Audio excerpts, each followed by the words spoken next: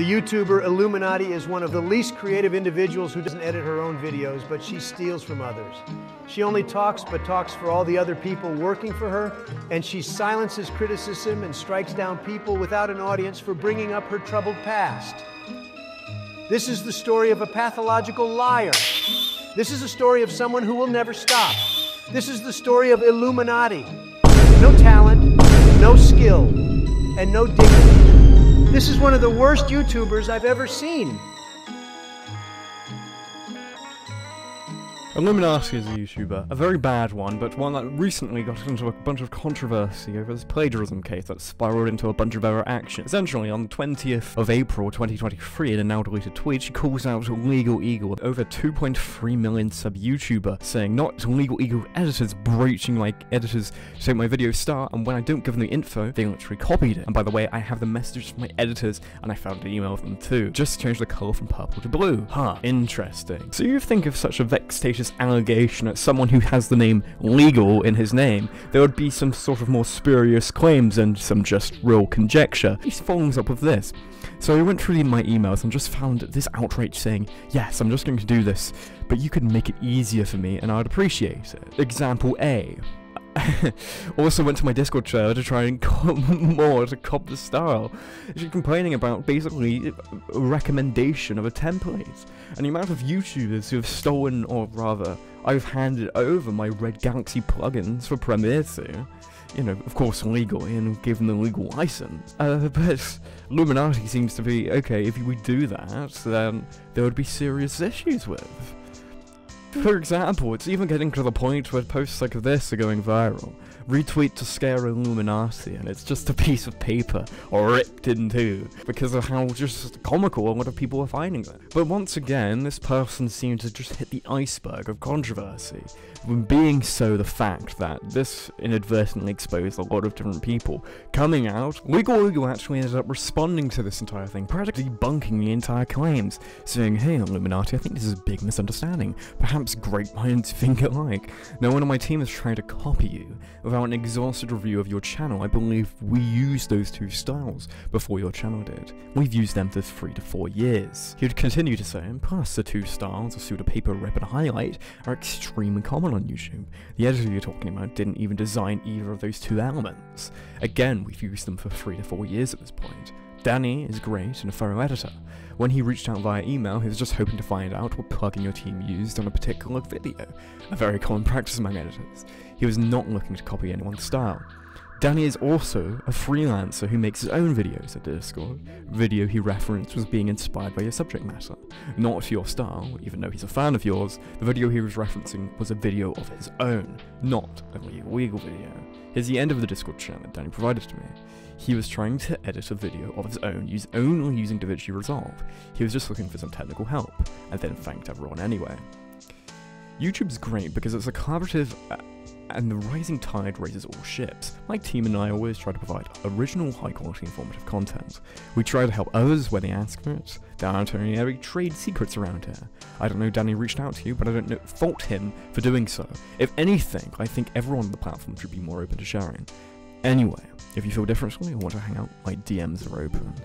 So, realistically, the reason that Blair tagged Legal Eagle is just to try and swing the bat and trying to swing her own clout at this kind of guy, when realistically it was an editor doing a private project that wasn't even considered for this. But then if you even break down what was actually happening, it was just, instead of actually dismissing, you know, and even just helping her out, just helping him out, he didn't even have to do that. But the worst case situation was him accusing her plagiarism when there's been countless examples of her plagiarizing in the past. Members of the now defunct Sad Milk podcast would come out after the controversy to kind of put their own side of the story of her kind of pattern of behavior. For example, The Click made a 16-page thread saying, "Hey peeps, I have recently seen the dramas regarding iilluminaughtii, and I would like to clarify I'm not affiliated with her and haven't been for over 2 years. I left her collaboration group Sad Milk due to similar behaviour I've seen with recent events. Lashing out at friends and fans, paranoia, generally poor anger management to name a few. Eventually, I believe much the whole group left her. The last meeting I ever had with her, she spent half an hour, I think, hard to know, screaming at me for an array of random things, calling me a bad friend, lazy, and a bunch of random accusations that didn't really have anything to do with me. There is no way you can have the resume you claim and be this fucking stupid, and so on. No one even raised their voice back at her. I left along with several other members, half the group at the time. She spent the next few months spreading lies and half-truths about us on the Reddit page and vague posts on Twitter. I still have all the screenshots.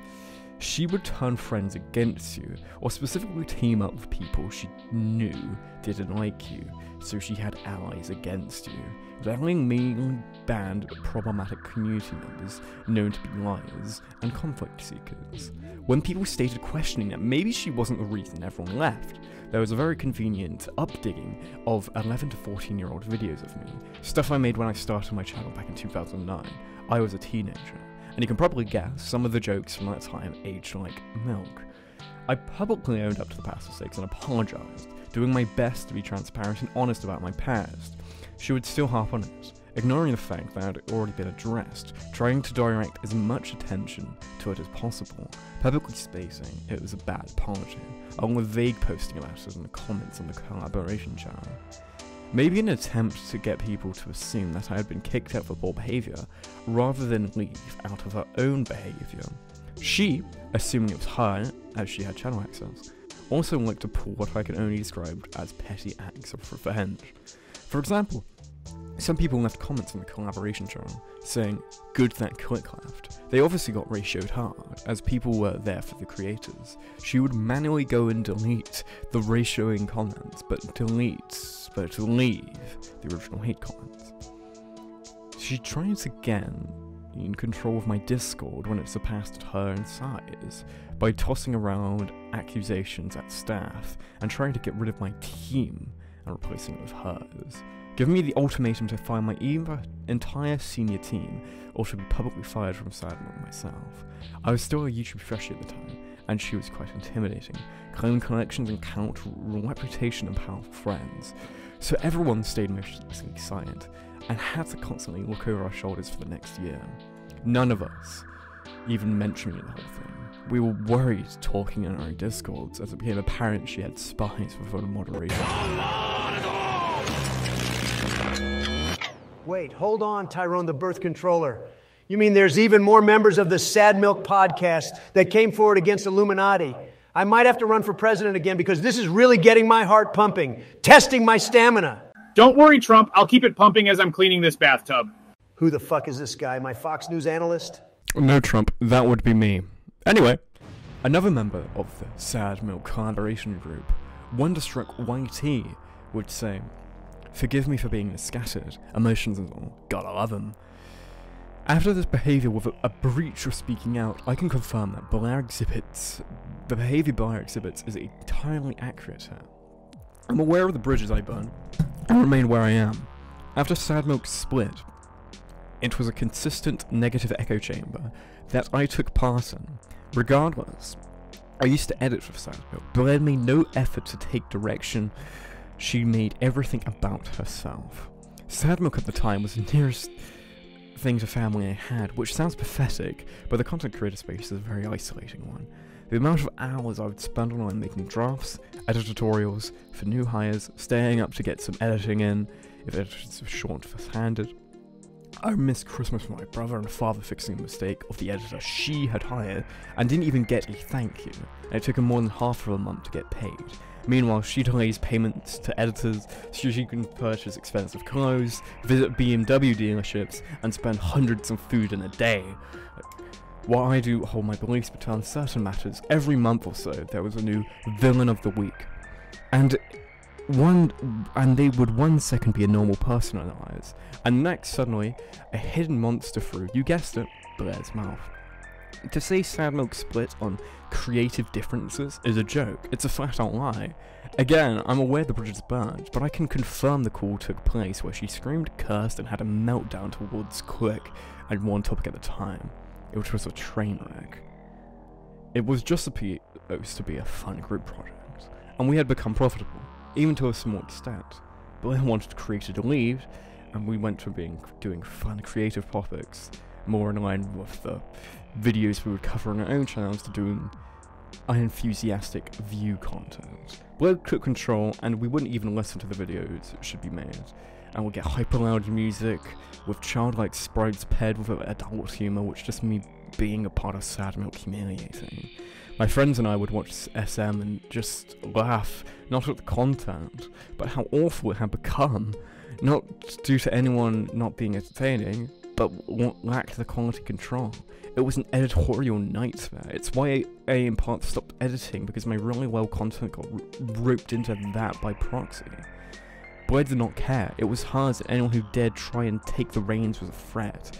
After Quick, OT and Salty left, I did almost all the heavy lifting, which was a thankless job being so small on the internet. I tried making her schedules, I motivated Blair doing another mental breakdown of hers not to delete the channel or the Discord, since I actively read the comments of both. And we had people who wanted to. And after months of behind the scenes insults to my Quick and OT, it became so stale and negative. Yeah, we all took part, but after going on so long, it just became day after day, Blair would sit down and check Quick and OT's social blade. She would just make fake accounts to stalk them. Not just them, but a large portion of the commentary community. I've seen her try to get her lawyer to shut down anyone who says anything against that they ruined her day by saying, yeah, we can't really do anything. It's insane. It's insane innocent people don't work so hard to try and silence others. We would get no work done. I can't count how many times I pleaded and set up meetings for us to do something and nobody cared. I thought I had a friend who was hurting. Then I saw she had moved to a villain. And like everyone else, I got shut out, trash talked, and the only people who had made efforts to be friends with wouldn't even acknowledge my existence. For me though, I'd already moved under good faith I was bettering my life. In 30 days, living with her, it was a nightmare. I felt like she was trapped in the home. Always. She made everyone her enemy. She called wonder checking to see if I'm okay. An invasion of privacy. I sent her numbers of messages trying to show that I wanted to be her friend. She lives like an actual monster. Her home is a mess. Like a hoarder's bad. Constantly subtweets about me in Discord and Twitter ignoring me, and if I dare say anything back, her Discord manager would happily remind me of my contract. This is disgusting. So my therapist, who she accused me of stealing because she recommended, suggested I leave the house at all costs, and I did. And the details I can't get into further because of legalities, but I ended up with no car, hardly any clothes and money to my name, and no home. Now working full time again, I had no time for my channel. I'd cried, bled, and worked through hell to get up. So, I watched it die because my main concern was food on the table. All because I made friends with one of the most vile people on the platform. Nobody wanted to talk to me, and I was too afraid to go public, as I didn't know the reach this massive creator had. I had everything IRL and online taken from me. He personally threw my YouTube play button to trash. It isn't symbolic, man. I don't know what it is. I'd spent this last 2 years of my life rebuilding from the ground up due to this woman. The only difference is I get to come back stronger as a person. She doesn't. She can't take away that from everyone she had screwed over. Blair can't hide anymore. Sooner or later, you're going to push out everyone who cared about you away, and only realize the world isn't out to get you, but make you fear a reality all on your own. I'm not afraid of you. You don't get that from me anymore. Never again. You would see an old example of her deception if you just look basically back on her Reddit thread where some random person asked what happened to the podcast, pretty long while around 2020 there was a podcast with Damien later Ross. I tried to find it, but the channel is now gone and I couldn't find what happened to it. As far as I'm aware, the only proof that existed was a link of a description of some videos. Well, I managed to find, as I mentioned earlier, the aforementioned link on the Wayback Machine. But Blair has a very strange take after knowing the context now. Podcast didn't work for either. I like to get schedules and stick to them, and the other two are a little more forward with scheduling. It just ended up being scheduling issues more than anything. Wait, so Tyrone, the birth controller? Are you saying that Illuminati would boldface lie to save face? Even with the evidence now, she has to make herself seem in the complete right? But Reddit was a very odd and strange place. I mean, we've talked about the people who used to work for them, but what about the people that used to watch them passionately? There were people here that said, you know, I've recently, after finding this channel, have a sudden chronic bout of depression. But it's obviously nothing to do with this channel that I'm being exposed to right now, and of course, it's my favorite YouTuber. Recently, for example, I've been played by Dread, what normally I have been After an innocuous visit to the Illuminaughtii YouTube channel, I've been hit by an ominous feeling of despair. I'm no longer a stranger to bad news, but I'm surrounded by it, and often I'm forced to interact with reports of it to keep my friends and family informed. It's either because of hyperfixation due to my autism, or another time when my depression gets the better of me and this is a coincidence. I recommend her channel. She seems an upbeat person. I'm glad to see people like her in the world. But it's a shame that I've been afflicted by this bout of nonsense right now, because I'm a man of patterns, and this seems to be a very strange pattern. Another person from a different time zone, wholesome tagged by the way. I have been dealing with severe depression these past few years, and I've noticed I have been avoiding the Illuminaughtii channel more and more. This is because most, if not all, the videos about fucked up things happening in the world. Please don't get me wrong, I understand it's important to be aware of negative things that are happening, so we can make an effort to make the world a better place. That being said, I also think it's important to take a break every once in a while from all the negativity for the sake of our mental health. Whatever happened to the kind of weird wild world videos? That was the playoffs I was most excited about, but then it just kind of stopped. I wish there was more content like that. I'm only saying this because I love the way she does her videos, but the constant reminder how shitty the world is putting me off the channel recently. I have nothing but love for Illuminaughtii, and what she does is amazing. I just wish there was more mental health videos. But perhaps one of the most insane responses is Blair/Mom is cool. Is the best YouTuber, as there's nothing anyone can do about it because Mom has a good opinion on basically everything. And I hate LMMs, and my favorite thing Mom does is Prism of the Past, with the apt response immediately being, is this a cult? Well, based on what I've heard, and based on the evidence shown, I would say yes.